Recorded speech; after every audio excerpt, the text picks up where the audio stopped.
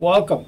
It's Sunday, May the 30th, and this is the Greenbrier Valley Church of the Nazarene with your daily devotion.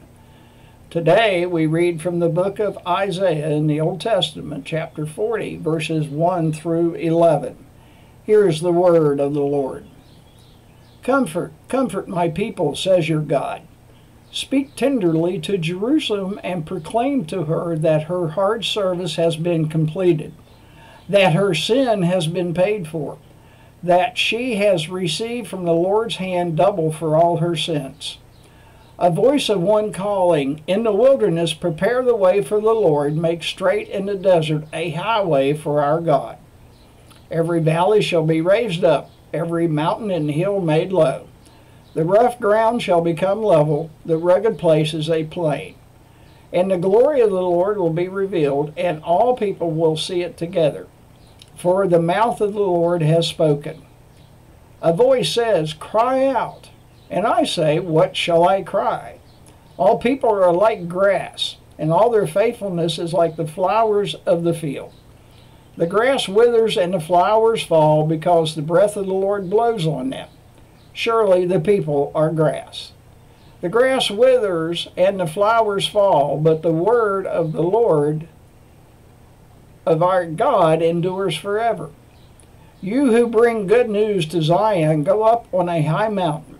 You who bring good news to Jerusalem, lift your voice with a shout. Lift it up, do not be afraid. Say to the towers of Judah, here is your God. See, the sovereign Lord comes with power, and he rules with a mighty arm. See, his reward is with him, and his recompense accompanies him. He tends his flock like a shepherd. He gathers the lambs in his arm and carries them close to his heart. He gently leads those that have young. And that is the word of the Lord.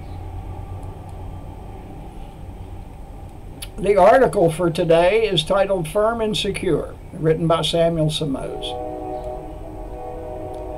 When we sit on a commercial airplane, fasten our seatbelts, and feel the aircraft lifting off, we don't see the pilot.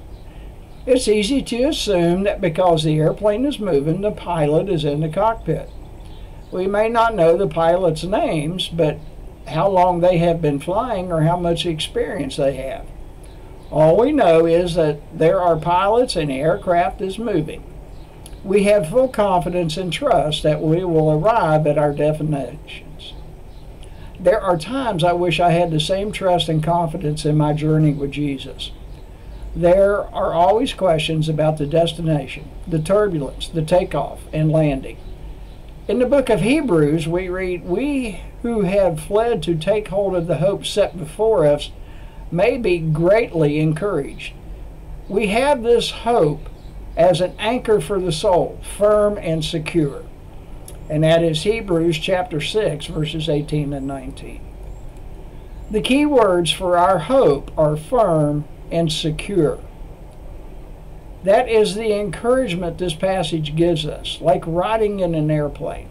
We have full confidence that our hope is firm and secure. The hymn is Leaning on the Everlasting Arms by Alicia A. Hoffman. Leaning, leaning, safe and secure from all alarms. Leaning, leaning, leaning on the everlasting arms. And from the book of 2 Peter chapter 3, verse 9, we read, the Lord is not slow in keeping his promise, as some understand slowness. Instead, he is patient with you, not wanting anyone to perish, but everyone to come to repentance. And that is your daily devotion for Sunday, May the 30th. Have a blessed day and a wonderful Memorial Day weekend.